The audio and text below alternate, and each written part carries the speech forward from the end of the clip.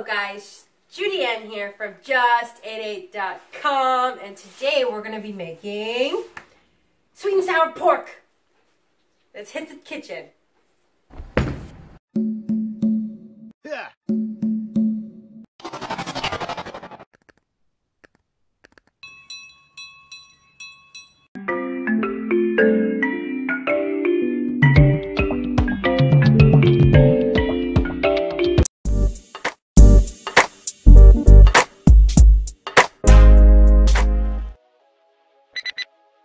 So we're making sweet and sour pork, and so I'm cubing these guys, and let me grab this other guy over here.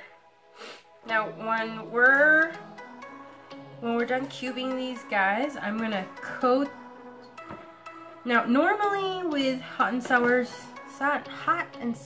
sweet and sour pork, you want to deep fry your pork. Now I don't want to deep fry them. I'm just going to pan sear them. So I'm going to coat it with a little bit of rice wine vinegar and literally just saute my pork. Rice, vinegar, and so 1/4 cup of the vinegar, and I'm coating it all over my pork before we cook it. Okay, I'm going to even mixing this guy in, and I'm gonna even put some more fresh cracked black pepper. My bad. Okay, like maybe, how much is that? That's like half a teaspoon so far. Okay, so half a teaspoon. Okay, and then mix it up. That's about a full teaspoon. Okay, so teaspoon. And then now we're gonna go on the stove top. Turn on my fire here on a high to medium heat. Okay. And no, I do not have a wok, I just have a regular saucepan, so I'm just going to deal with that. Now I'm going to use canola oil over here, because that's what I got right now, and I put 1 tablespoon of oil. We're going to add some onions. As we're adding the onions, we're going to go ahead and add my pork.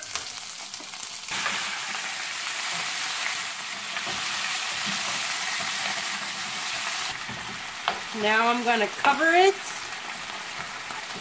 and put it on medium heat. Where's my layer?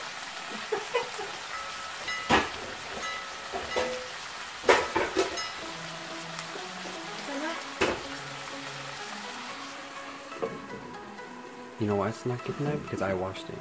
Okay. So we're going to cover this and we're going to check on it in 3 minutes. It's been 3 minutes. Let me see what happened. Oh my goodness. Just kidding. Stop. Oh. Alright, so it's been 3 minutes. Alright. That's exactly how I want it to look. Now it's steamed, right? So we're gonna just kind of mush this baby up. Now with pork, we want to make sure it's fully cooked. And as of right now, it looks pretty good. I'm going to cut this guy. Nope, I can't cut it. So that means it still needs to be on the burner. No, that's fine, because I'm going to leave it open this time and let the juices here evaporate. Okay, so we're going to go ahead and leave this guy up, and as we're letting it sit with no lid, we're just going to toss this guy around.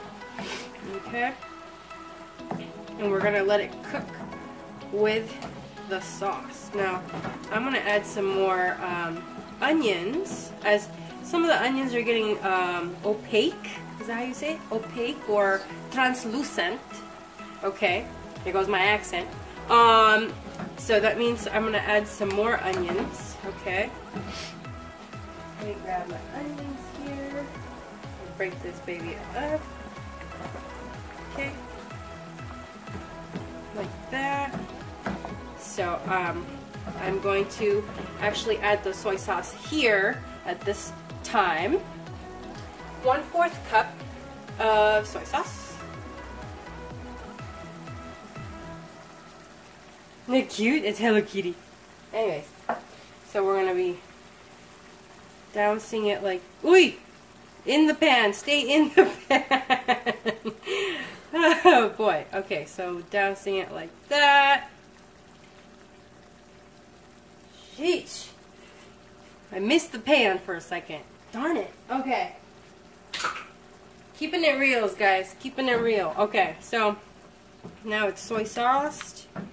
So that's some of the flavor in here. And now we're going to go ahead and literally stir this guy up. Now it has soy sauce.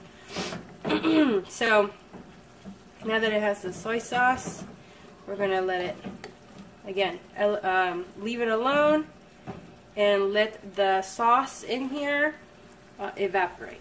In the meanwhile, we're going to go ahead and work on our sauce for the sweet and sour sauce. We're going to add 1/2 cup of tomato paste. Okay. Here. Now, it's practically 1/2 can of tomato paste. If you don't have measuring spoons. Okay, and then now we're going to go ahead and grab my can of pineapple, but I'm just going to be draining the pineapple juice. We're going to be using the pineapples from this can for the sweet and sour pork recipe, but I'm just taking out the juice from the can. And oh my goodness, come on, hurry up. But but I'm just going to be using 1/2 cup of the pineapple juice. Oh my goodness, come on now. From the can, because I like to use pineapple juice as much as I can, because pineapple juice in itself has not just the sweetener, but it has the enzymes to turn the sauce. So that's why I'm using some of the juice here. Okay, so I think I got 1/2 cup up in here. So dump it in here. All right. And then we're going to put in, I'm using the rice vinegar here, and I recommend it if you want to make a lot of recipes with vinegar, because with this vinegar you can make sushi and like sushi rice, my bad, and some salads and whatnot. Anyway, so I'm gonna go ahead and add 1/4 cup. This is 1/2 cup, my bad. I want to use 1/4 cup. Here we go, of the rice wine vinegar. Fresh cracked black pepper. Man, say that 5 times. I'd say maybe a teaspoon, 1 TSP. Okay. And then, now I like to use Himalayan pink salt. So, the power of pink. No, I'm saying. I like Himalayan pink salt. Now I'd say that was 1.5 teaspoons. There we go. And then, diced tomatoes. So I'm going to use literally 1/2 cup. Like this much. Okay. 1/4 of ketchup. I'm finishing up my ketchup, you guys.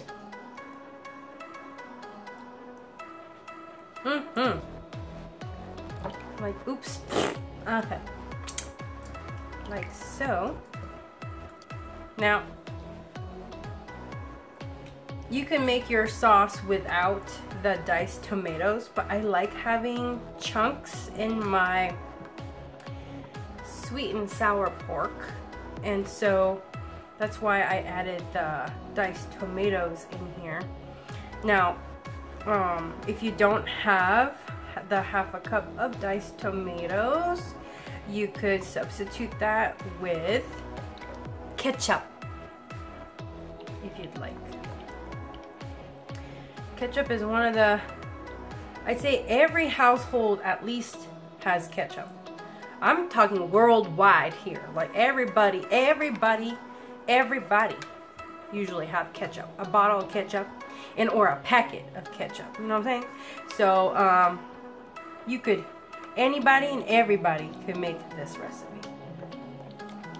You hear that, people? Everybody and their mother. Alright, so I like this kind of consistency.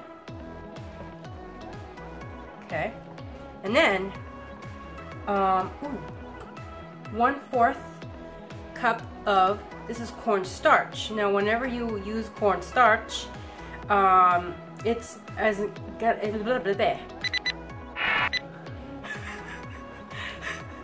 Okay, so we're gonna be using cornstarch, and when we use cornstarch, it's gonna be a thickener. This is already pretty thick, but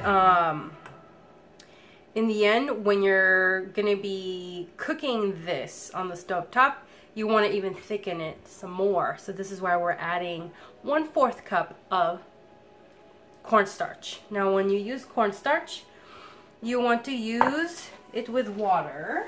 But let me show you the technique that I use, or that I do, when I do anything with cornstarch, okay? So with cornstarch, I have a regular bowl, like so. And so we're gonna be using 1/4 of the cornstarch, right? And we're gonna be adding some water. We're gonna add 1/4 water and slowly, gradually put the powder in, and water, powder, water, powder, water, powder, and water. Okay.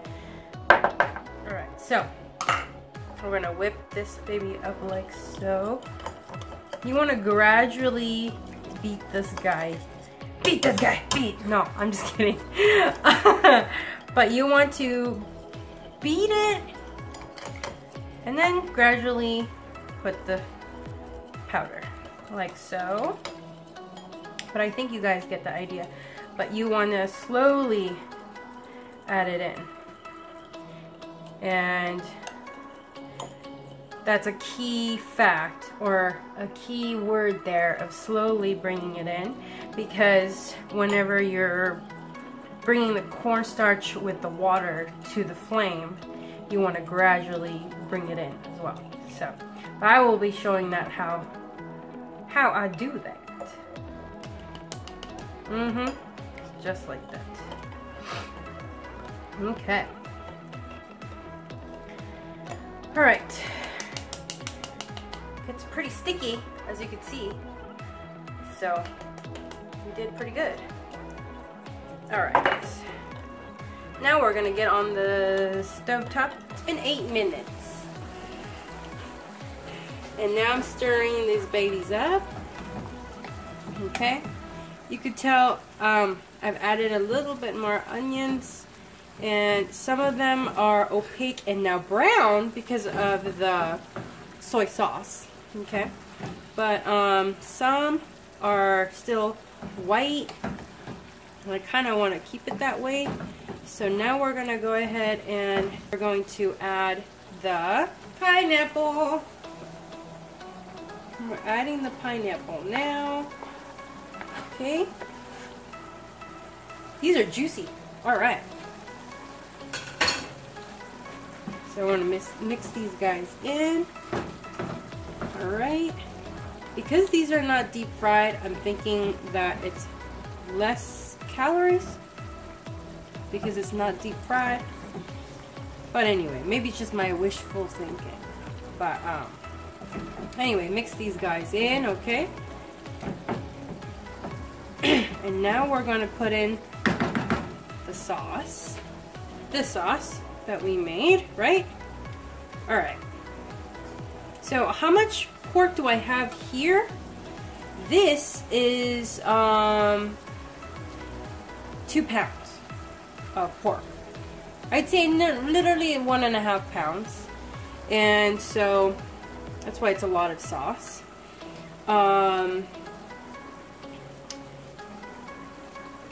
Now we're just gonna dump this guy in.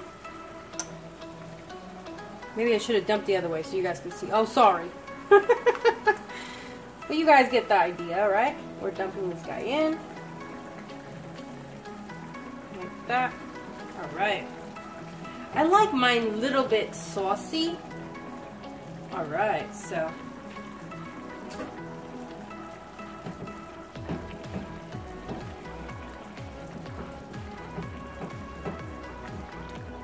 I'm folding it in. Okay.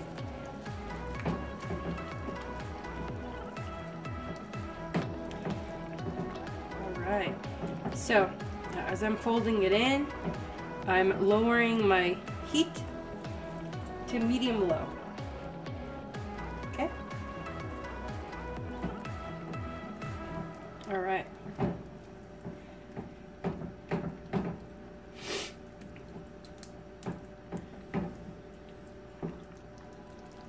I like mine really, really saucy, so.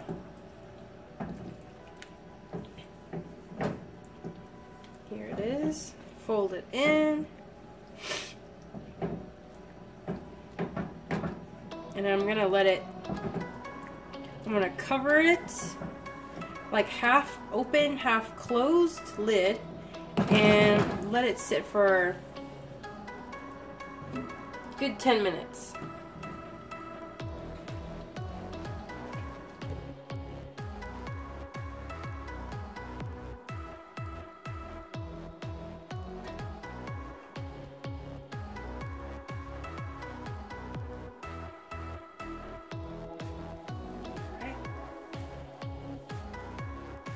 Alright, so I have cooked rice here because, you know, sweet and sour pork goes great with rice. And as a topping, I'm going to go ahead and add some green onions just to kind of put some green in there. Okay. And that's sweet sour pork. Hey, hopefully you guys watched my meal prepping videos because these green onions here comes in handy for times like this. And I love fresh green onions.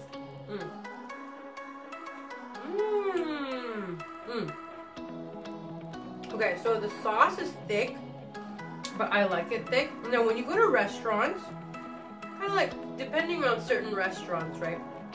Like some restaurants have their sauce thick and some thin. If you don't like it thick, like the way I have it, what I would suggest is, for sure, only half a can of the diced tomatoes. I like mine thick. So, yummy.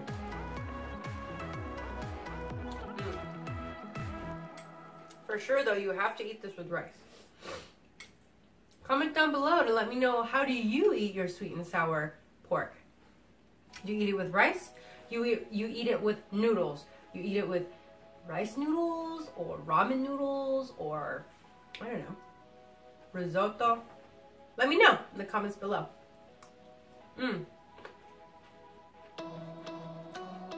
That's really good. So, you know, sometimes we have our days where we're like, oh, let's order Chinese. No, I can make it at home. Alright guys, expand your mind, explore your palate, and let's keep chasing the flavor, my eaters. You know what? Maybe I'll see you in this video. No, I'll see you in this video. No, I'll see you in a video. It's really good. Let me know when you try this recipe and what you think. How did it come out for you? Did you know I have a Pinterest? And this recipe is posted on my Pinterest as well. And you know how it is when the Pinterest world, I hope I said it right. You look at a photo, you look at a recipe, and sometimes you can engage by leaving comments and say, hey, I tried it too, and you take a picture and say, this is how mine turned out.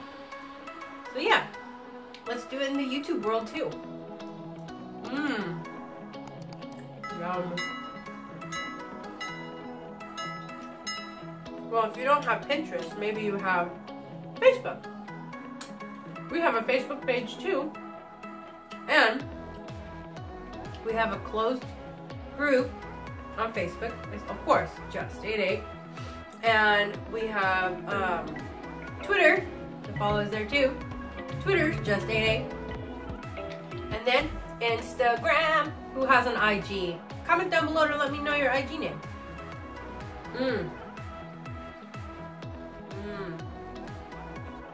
Alright.